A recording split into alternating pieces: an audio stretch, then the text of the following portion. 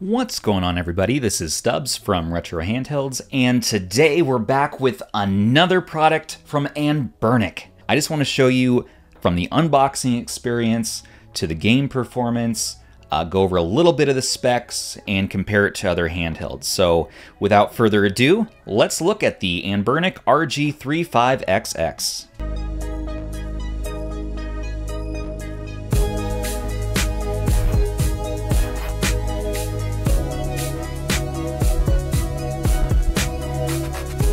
Alright, so Anbernic sent out two devices to review. Thank you for that. We're going to take a look here.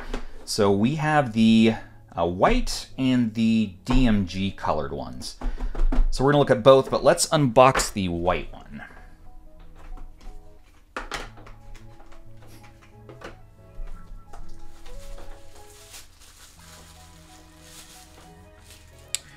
Ooh.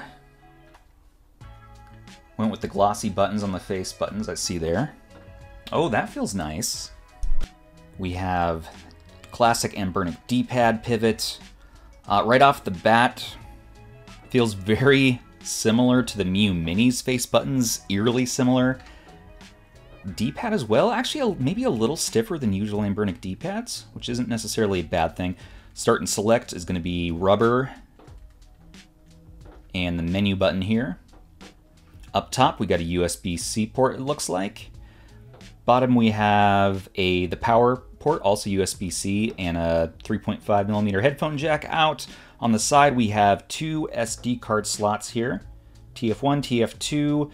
We have the power button and the reset button. This is very similar to the 353V. We have plus and minus for volume, and we have 4 shoulder buttons. So L1, R1, L2, R2, and there it is, the RG353V. 5-volt rating for the battery at 75 watts, 2100 milliamp hours. Now, what else do we got for the specs here? Let's take a look. So this comes in gray, transparent white, and transparent purple.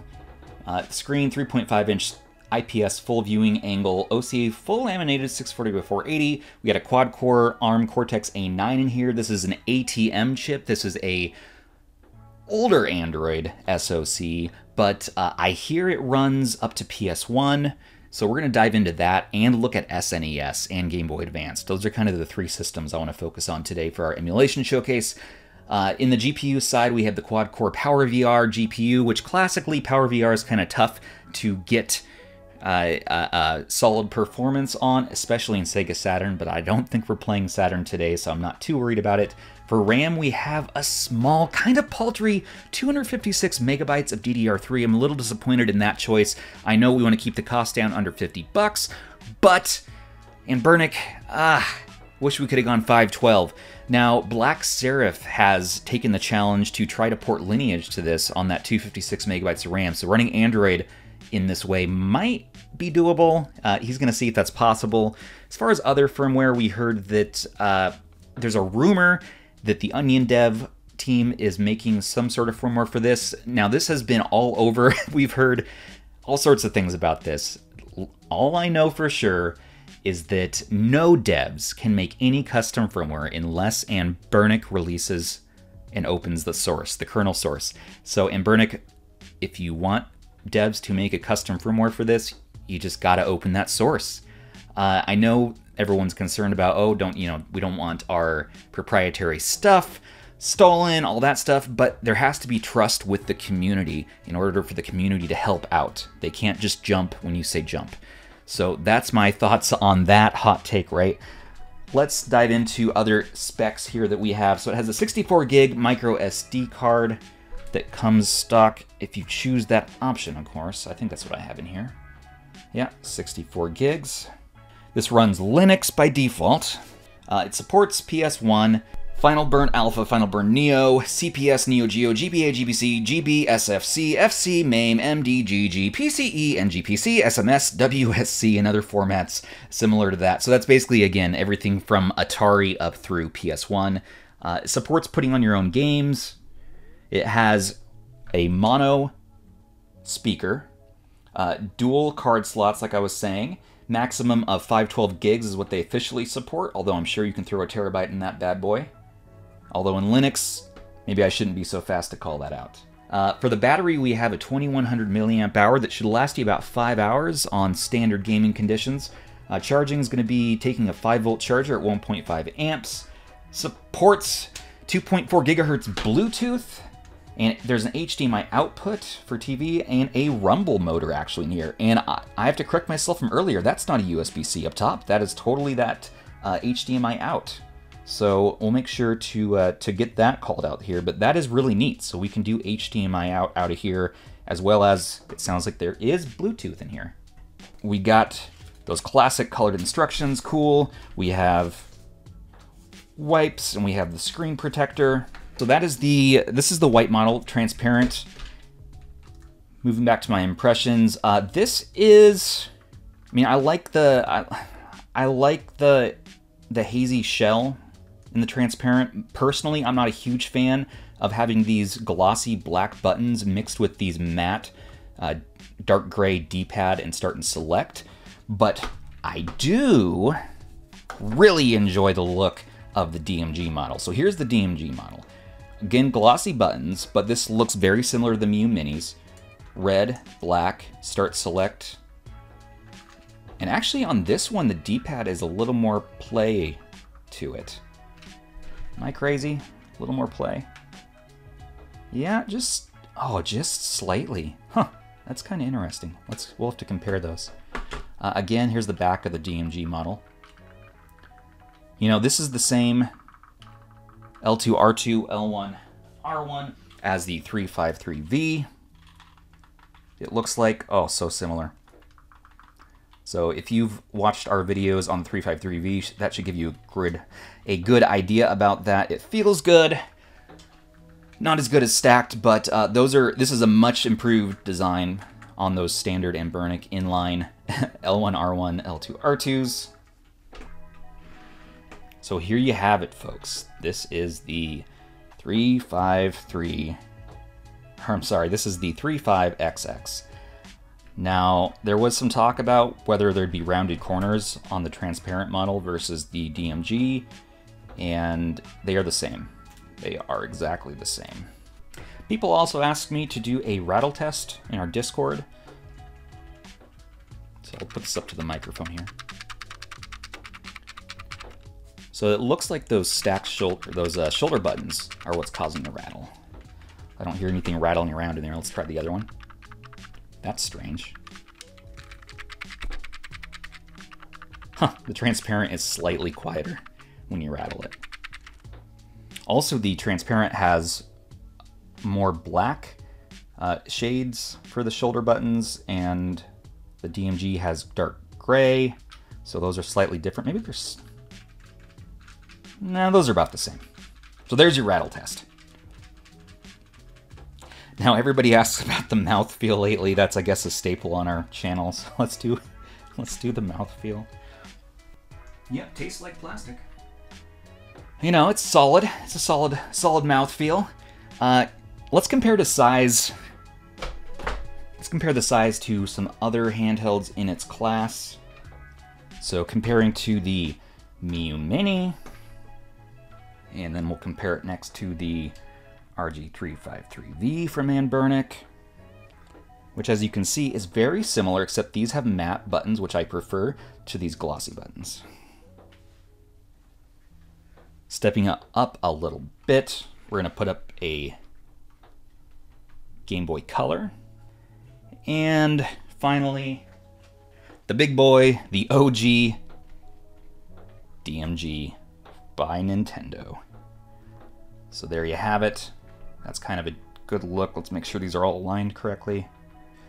So yeah, there is a size comparison. I'm gonna throw a couple screenshots of I'm gonna throw up a couple pictures on our Discord and the RGH Discord, and you can take a look. There's a little bit more in-depth comparisons with measurements, very specific if you're going to be doing any modding for this, swapping out buttons, putting skins, making skins. So you might want that info. So take a look at that, and I'll try to put in the description too. So here we go. Here's the classic lineup. The Miyoo Mini, if we compare the button feel, this is a V2 Mini. If it wasn't for the fact that the Miyoo had slightly rounder edges on the D-pad, I almost would think it's the same D-pad. No, it's not. But it's so similar in how that play is happening.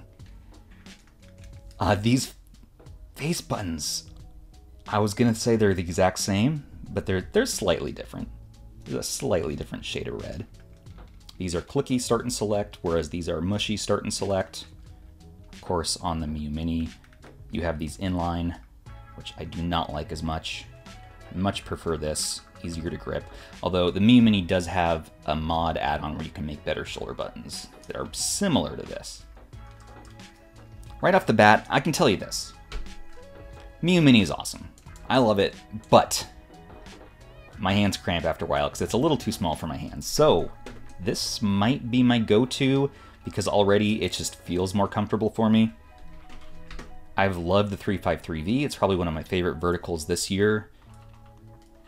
And this, I honestly usually ignore those joysticks when I'm playing these days. So not having these in something that is a little weaker, much weaker CPU. But this is nice. This is like something you could throw in your pocket. Speaking of pocket, let's do a pocket test.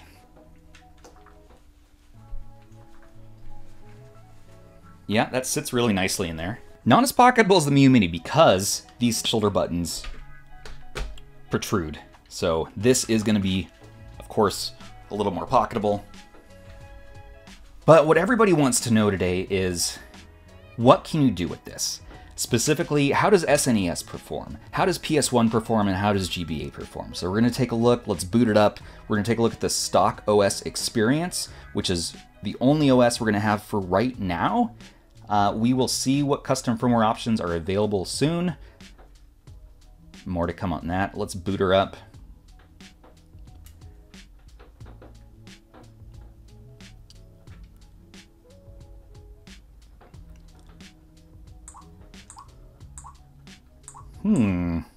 Interesting OS choice. It's clean. It looks good.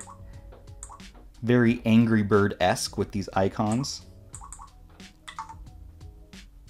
Okay, but this is clean. It's already pre-scraped.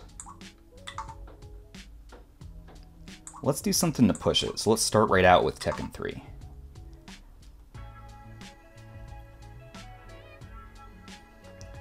Now we're going to be playing these with and without filters. We'll take a look at some GBA scaling options. We'll check for fast forward.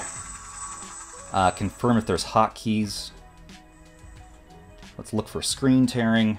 So far the screen quality looks pretty decent. I gotta compare it to the Miyoo and the 353V. Again, this is the Miyoo Mini version 2. Alright, first let's just compare the Miyoo Mini screen to the 35XX. The Mini is a little bit richer in its blacks, whereas the 35XX looks a little bit... I want to say it looks a little bit sharper, but I want to confirm there's no filter on. Let's take a look at that filter option here. So if we go to the menu button, it looks like we have some options here. We can exit game, save game, load game, restart game, do a video display effect, do a backlight brightness. Let's actually move that up. So 5 is the highest. We have a BIOS option using HLE or the standard PS1 BIOS. Vibration, we can enable or disable. You know, I wonder if there's a performance difference having a vibration on and off. I heard RetroArch is not in this system, and I know there's classically been issues where turning on vibration sometimes creates frame rate drops. And if I remember right, that was in, I think it was in a Dolphin emulator actually, but nevertheless, we'll try it with on and without. We'll try it with and without. So I'm guessing fast is going to be no filter. Oh yeah, that's definitely sharper. Let's take a look now.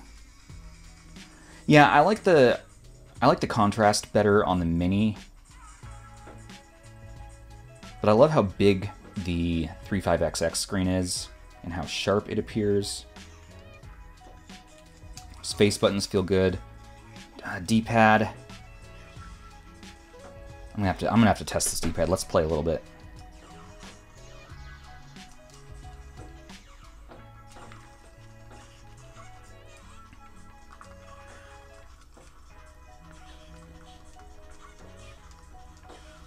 No slowdown though so far. I mean, this is running. I don't see any frame rate options to actually confirm the frame rate, but it feels full speed to me. And of course, if we compare that to the Mini,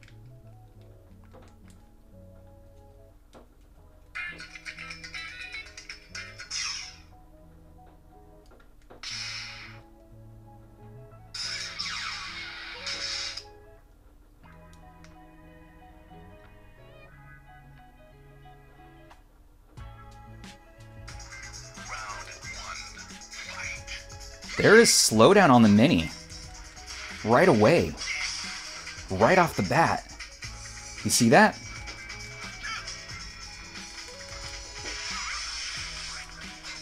So the rumor is that PS1 on the 35XX was a little bit better than the Mini. And so far in the first game anyways, that does seem to be the case.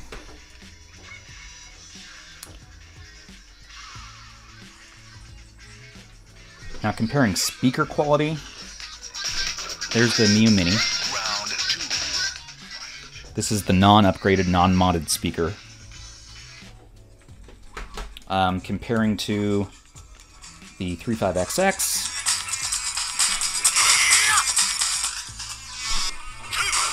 Neither one is a super impressive speaker, to be honest, but I'm trying to put them both to my ears here.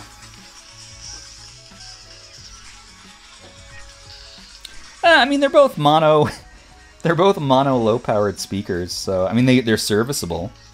Again, here's the Mini, and here's the XX.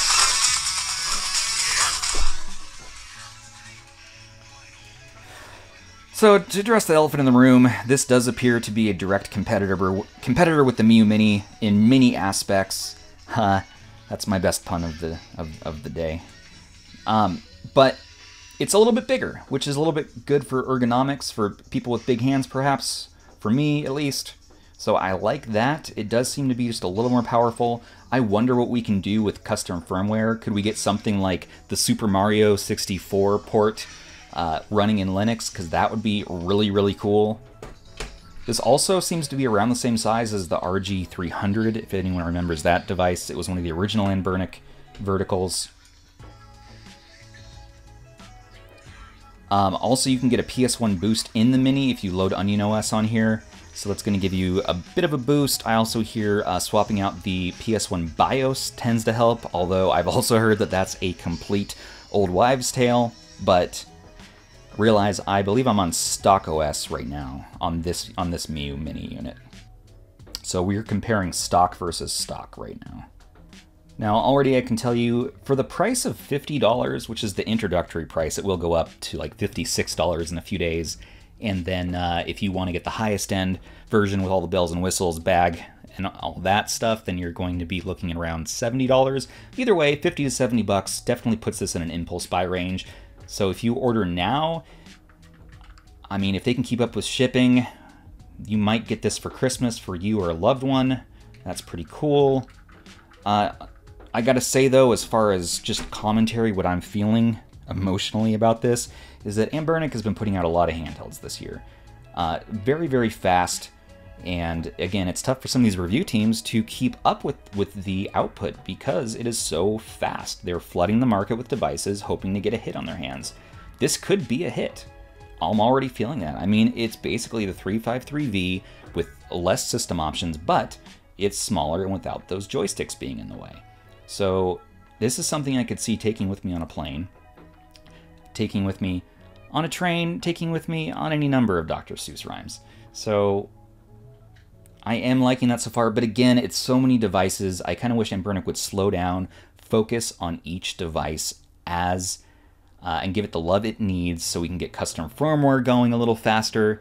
and people have time to enjoy them, digest them, really build around the devices. When we're going so rapid fire like this, I mean, we're not going to be seeing all the custom firmware options until next year across these devices. So, I mean, they're all babies right now. They're just waiting for the potential, potential to be completely unlocked. We've already seen that in some of the other Anbernic devices, such as the 353M and the new Lineage builds from Black Seraph. I mean, that's really cool.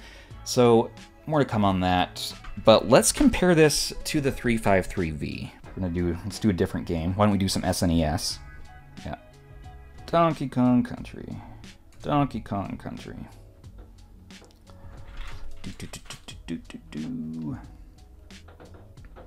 So comparing the screen to the 353V, which by the way, I really like the speaker on the V. This is a little more expensive. You know, this isn't the V, sorry. This is the VS. So this is the VS. The Linux only variant, which is a little cheaper, coming in just under $100, but this does have more performance. So this will be able to play past PS1, some N64, Dreamcast, PSP.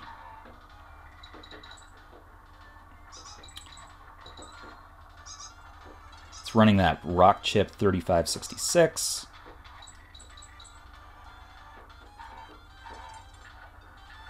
This benefits also from having triple the RAM, at least.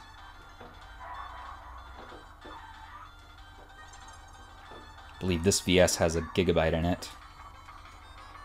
But the 353V is even more pricey, but it adds Android, doubles the RAM, which allows for more systems to play, and you have more OS options. So that one is coming in over $100. You're going to find it generally between 100 and 130. Amazon, always, of course, you're going to find it a little bit more, but you get it right now, and that's nice. Let's take a look at the options we get for SNES. Also, we want to look for screen tearing. So let's be watching that.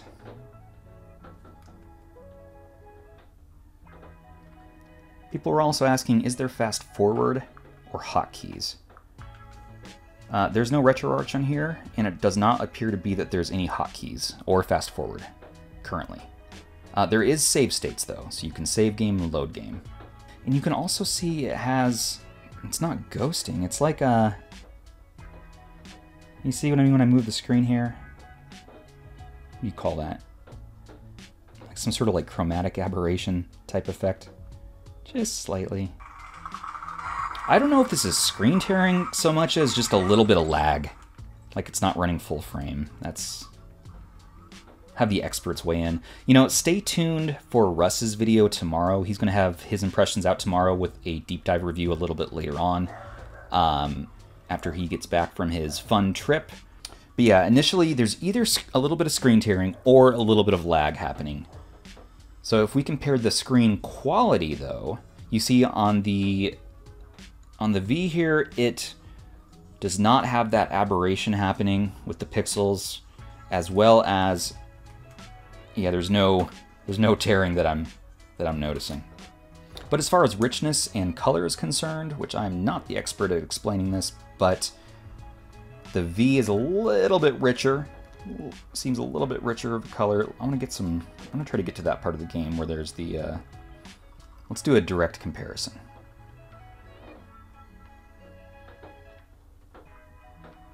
I don't know what that was about.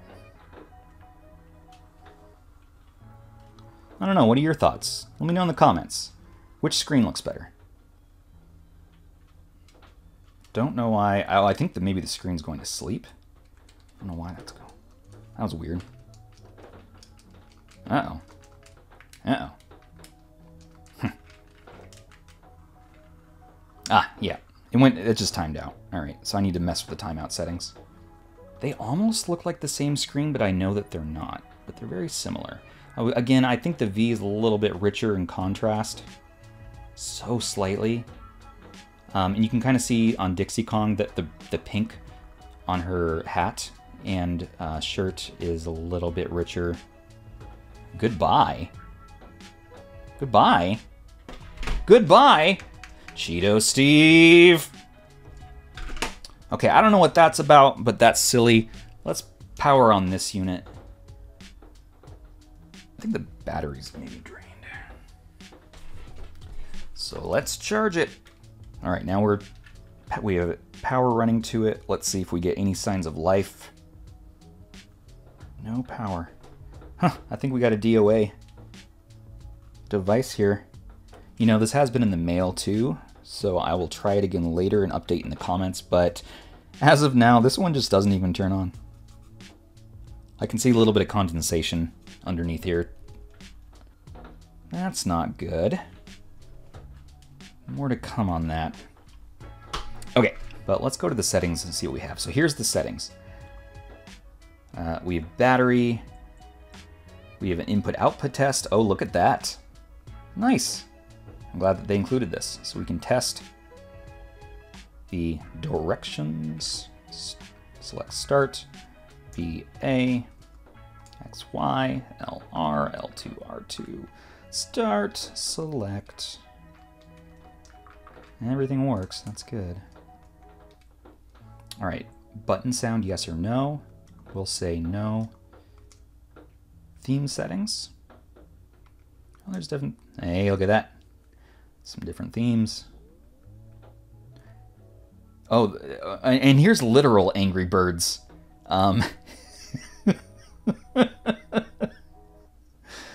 Okay, so there's an Angry Bird theme. That's something. It's good to have options, right? You know, I think I like that one the best. What do you guys think? Which theme do you like the best? I think theme 4. Theme 4 is what I'm gonna do. Background settings. So we have some different background images. Looks like we have a ship. That's kind of fun. Green background and the same ship picture? No. I don't know. Oh, I guess image 3 just rotates through images? I'm not sure. What in the world? This is ridiculous. Okay. Schedule power off. I wonder if that is what's happening. So let's not schedule any power off. No, thank you. I don't know why that's on by default. It does ship in English this time. That's good. And for brightness, we have backlight time always. Backlight brightness levels 1 through 5. So let's do the brightest setting, mid setting, and here's the lowest brightness setting. That's going to be nice for bedtime though, because that's the real test for me. I usually play most of my retro gaming right before going to sleep, and I don't like to wake my wife or keep her awake, so having a very dim screen is so very important, and so far this looks very nice and dim. Very nice and dim. Okay, extra bonus points for me in that area. You know, speaking of points, I'm not going to do a full review probably on much of anything anymore. Just for me, I've noticed over time, the review videos, I don't know if I'm the authority to talk about review videos. I really like to leave that to Russ, who is the best reviewer in our scene, in my opinion. So I'd like to leave thoughts for him on deep dive stuff and final conclusions. I don't want to draw so many conclusions. I really think running this more like short circuit might be the way to go. So I want to focus more on just showing off which handhelds we get here and showing impressions. Of course, Zu and the rest of our review team will still be doing regular reviews, but I'm really going to be focusing on doing these impressions. I have so much fun with these, and yeah, I want to give you my raw, unfiltered thoughts, and my final opinion of devices is kind of a moving target that changes over time depending on custom firmware and modding and things like that. So I'm going to give you my thoughts, but I'm not going to give you any final conclusions. Looks like you can clear history. Clearing history? No. Clear favorites. Clear core association. This is running firmware version 1.2. So it looks like it was made December 3rd, 2022. So this was rushed out the door fast. They're probably hoping the community will make some firmware, but gotta open source. Can't do much without source. Unless you're making Android and you're Black Seraph and you're a crazy genius. Let's try some other stuff, shall we? Zombies ate my neighbors. Perfect.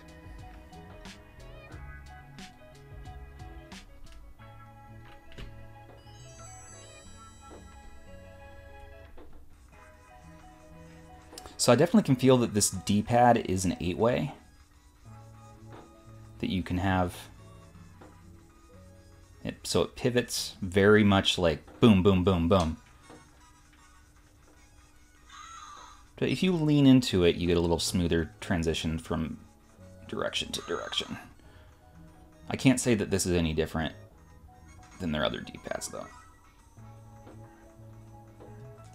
So far, it seems to perform the same, which is that classic Anbernic feel. I'm a fan of that.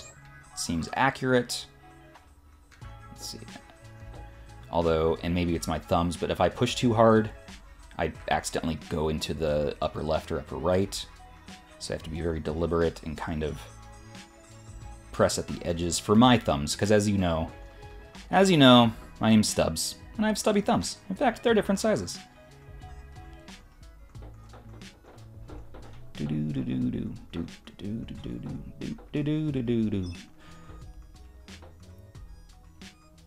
Alright, you want to take a look at some filters? I do. So that's fast. Here's dot matrix. Now the nice thing with the dot matrix filter is that I'm not noticing that aberration effect anymore. I like that. That's decent. HD, what's HD? Okay, here's HD. You got some anti-aliasing going on. That's good. I don't prefer to use that myself. And here's scan lines. Ooh, scan lines are not my favorite, but there's that classic CRT look. Yeah, for me, I just like the sharpest image possible. I don't mind if there's aliasing and edges to the pixels at all. Which will be great, because if you plug in your CRT monitor to this via an HDMI adapter, then it's going to look pretty freaking sweet.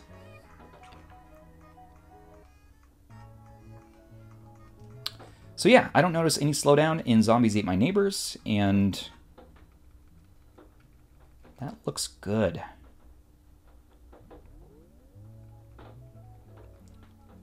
Now, the rest of the team is going to be loading on more custom games, loading things like Yoshi's Island. I'm going to stick to the complete stock experience for today. I might make a like an emulation showcase follow-up though, where I do show Ninja Warriors. What's Ninja Warriors? Yeah, and these filters. Let's try again. They didn't seem to have a performance hit by running them, which is always appreciated. Let's do the HD filter. The thing I don't like about the HD filter is that it's not quite as sharp. While technically it rounds out the edges, which does look attractive. Nah, that's what you want. But yeah, I don't see slowdown from using those filters.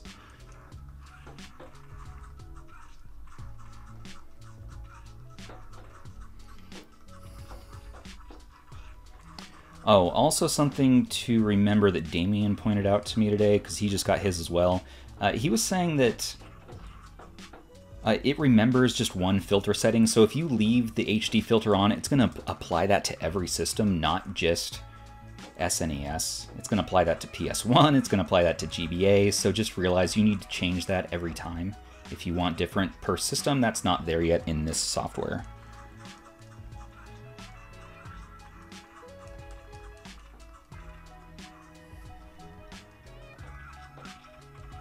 Okay, that's Ninja Warrior.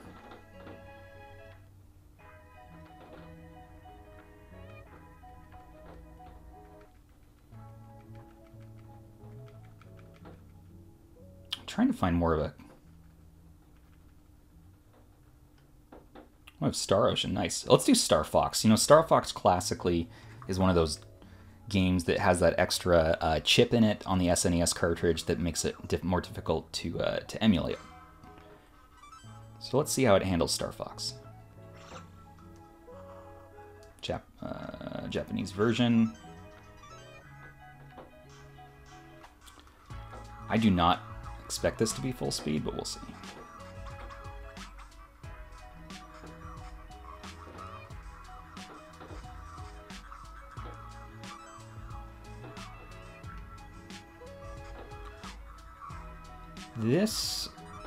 This does appear to run full speed. Now this is a game though, if it can handle it, I'd love to put a filter on. Put on that HD filter. What does that look like on this? No, still not seeing any slowdown. That's very encourageable. It's very encouraging.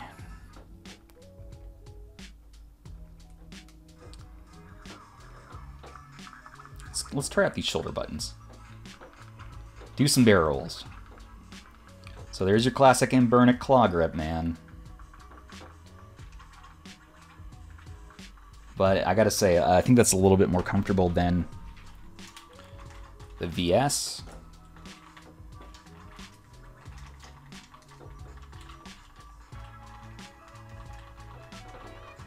Yeah, it's about the same. I'd say the comfort's about the same there. I much prefer this, though, again, to having like the Miyoo Mini style.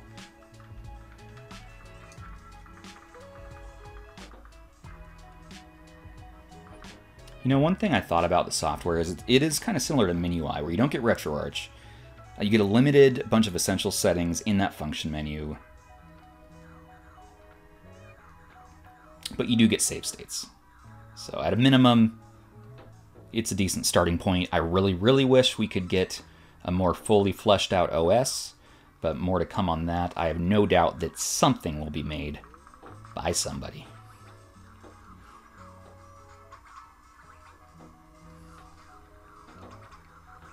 All right, that seems to run fine. I don't see Yoshi's Island on here again, otherwise would love to try that. Let's double check.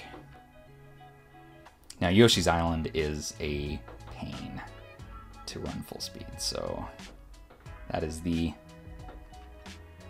ultimate test. Not a game I would expect to run full speed on here. A little bit of tearing like we saw in Donkey Kong Country. Now here's something, is that I'm not seeing screen tearing in any of the other games we played so far. So I really think this Donkey Kong Country 2 was a little bit wonky for us. Yeah, I'm not seeing Yoshi's Island. Let's move on to GBA.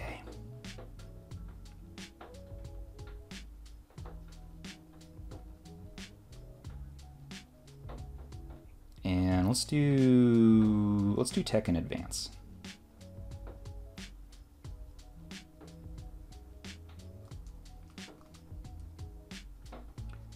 I wonder what kind of scaling options we get here.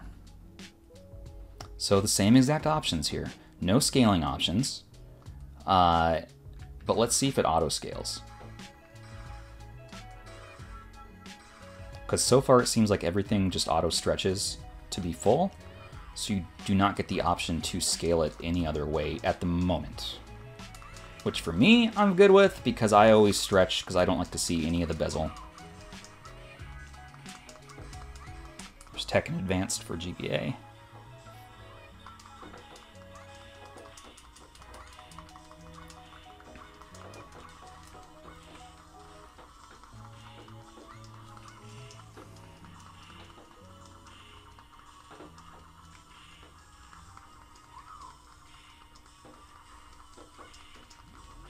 Nice. Yeah, this is great. These face buttons.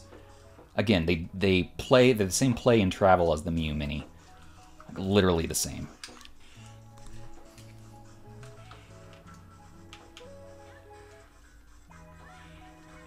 I can't, maybe I'm a simpleton, I cannot tell a difference between those two.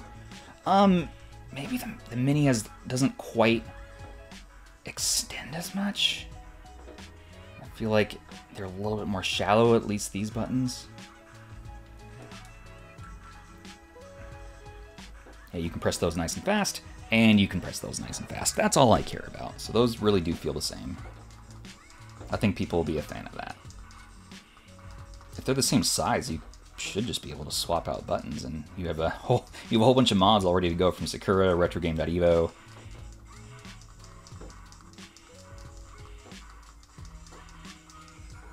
All right, so there's GBA for you. Let's just confirm on PS1 that we don't have any other menu options. Ooh, Tenchu. Heck yeah, Twisted Metal Man.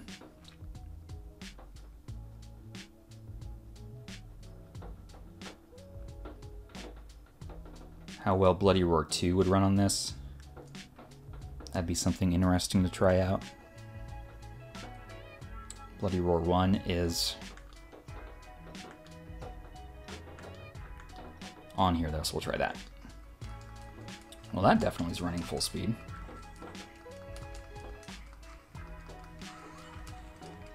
Okay, this is a lot of fun for fighting games, I gotta say that so far. Like, these controls are spaced apart just enough for me and my thumbs. I think I could play this for a long time. I will say that I'm noticing it's getting a bit warm in PS1, which doesn't surprise me. The plastic's starting to get a little warm back here. Not hot, but warm. That's not something I noticed much on the VS unless you really pushed it, but I mean, that's getting hot. Also not something I noticed on the Miyoo Mini. Okay, Bloody Roar 1 looks good.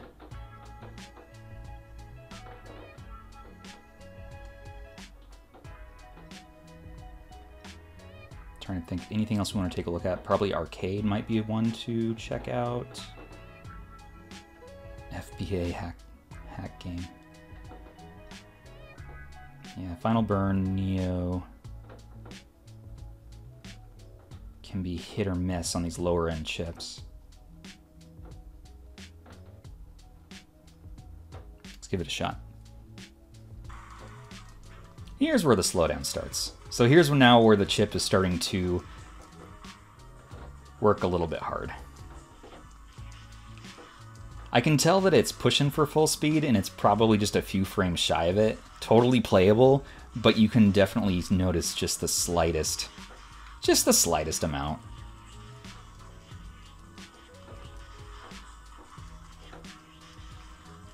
Device is getting warm when you're pushing it, of course.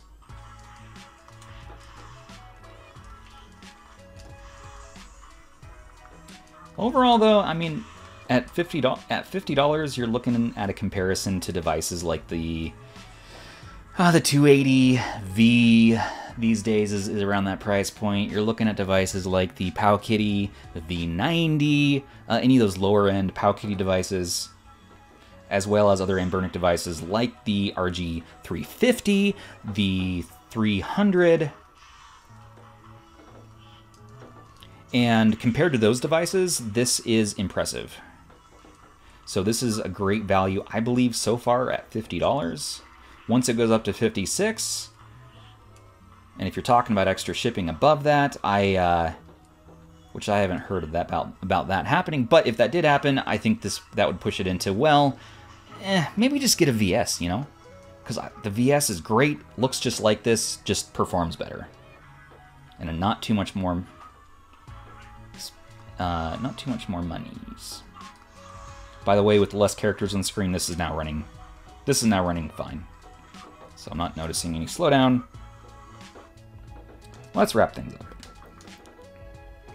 What did we think about the Anbernic RG353V? Oh, you can favorite your games. That's kind of cool.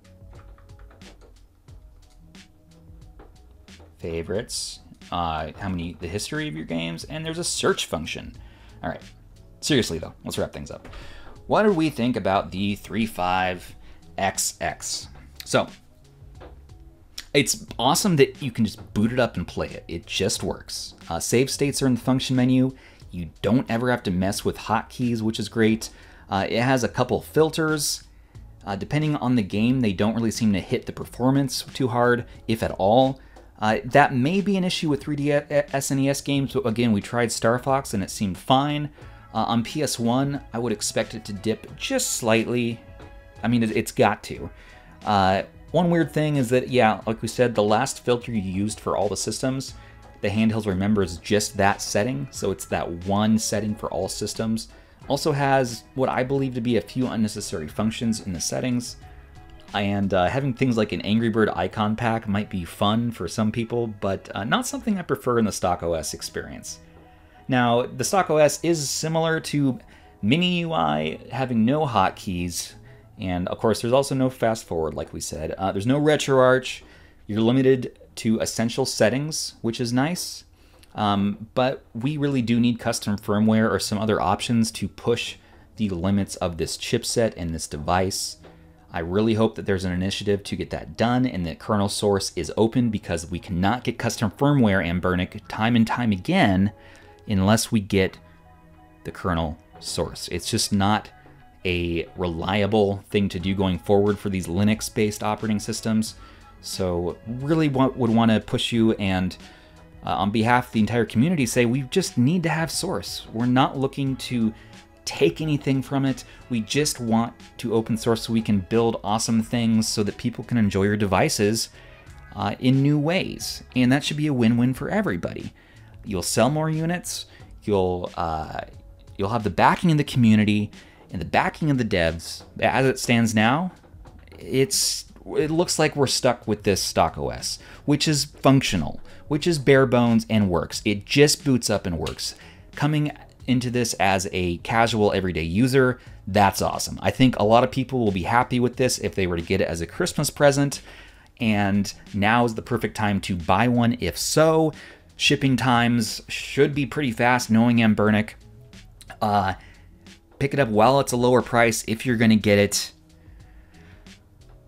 This really is, again, buy it now for Christmas. It's a good gift. It's $50. After it goes up, it's even a good deal at $56 in my opinion.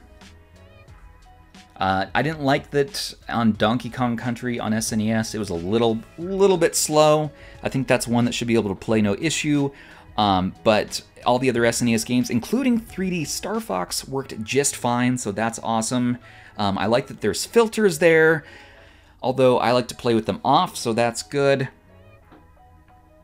And we'll have to try some more games in another video, and look for more videos from us, from Zu and Aish and Damien, who's doing a live stream, and the whole team. Also check out Russ's video tomorrow, which should be there for impressions, with his full review coming later on after his trip. So look for that on the Retro Game Core channel. Also look out for Raven Mage's written review of this on our website, which is retro-handhelds.com.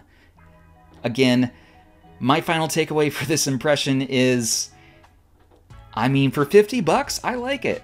I'm gonna carry it around with me. I'm gonna take it on errands when I'm hanging out with the kids and the family. You know, while we're watching Shrek. This is the perfect device to enjoy and just pick up and play some of my favorite SNES games, like Mega Man X, or on PS1 playing games like that rely on the D-pad that don't use the DualShocks as much.